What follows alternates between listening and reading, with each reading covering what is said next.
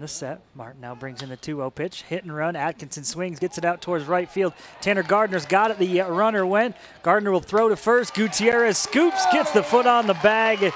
A double play for the Red Raiders there. 18 walks already this year. They have first base open. Let's see if they bring it to him. They do, and Steven rifles it out into center field.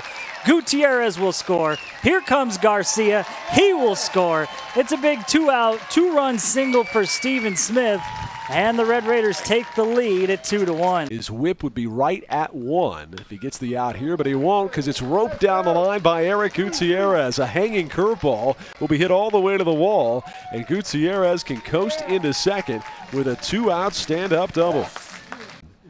This is not the submarine delivery we were talking about warming up. Instead, or 3/4 arm angle, and the first pitch coming in on that angle is poked through the whole right side. They'll send Gutierrez. The throw to the plate is not in time, and the Texas Tech Red Raiders take a 3-1 lead.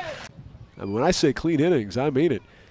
Next pitch swung on and bounced toward third. Long has to hustle, can't get there. Garcia's backing him up. His throw is just in time, and the Red Raiders win it. Guns up, Aztecs down, 7 in a row for Texas Tech.